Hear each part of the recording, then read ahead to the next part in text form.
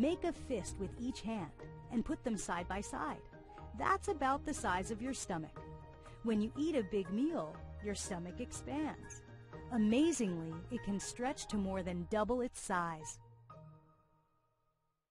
Everything you've eaten that your body doesn't want to keep comes together in the large intestine. Big job. Water has to filter out bad stuff that gets into blood.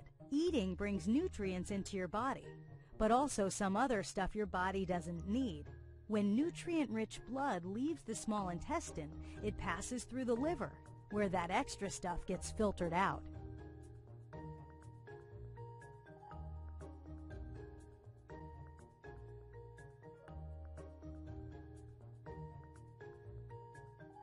Your heart is a 4-chambered hollow muscle filled with blood. Each beat is a squeeze of 2 of those chambers, called ventricles, which shoot blood out to where it needs to go.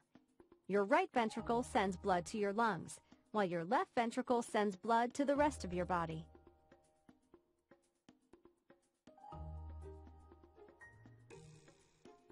Your aorta is your biggest artery. Your heart loves you so much that it works 24/7 to pump blood through your body. Arteries carry blood away from the heart, and veins take it back to the heart in an endless loop. Why? The trillions of cells that make up your body need oxygen. Your blood first stops by the lungs, picks up oxygen that you breathe in, and drops off carbon dioxide that you breathe out. Then back it goes to the heart, where it gets a mighty push to send it on its journey through the body. When you breathe, you take in the air around you. That air has a lot of stuff floating around in it, so your nose has a job to do before it sends that air through your body. Nose hairs are inside your nose for a reason. They trap large pieces of dust so you don't have to breathe them in. Next, the air gets moistened. Then, blood flow inside your nose warms the air for you. Now the air you are breathing in is ready to head to your throat. Inside your nose is a big cavern-like space called the nasal cavity. It's formed by soft tissue that's held up by small bones in your skull.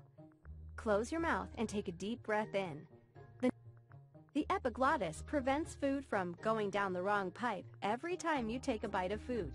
It's a flap that acts like a trapdoor. It steers food away from your trachea and instead routes it down into your stomach. Touch the front of your neck and hum.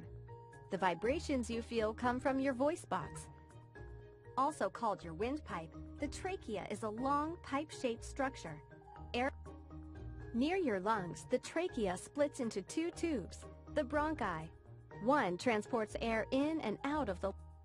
Your lungs are constantly moving air into and out of your body.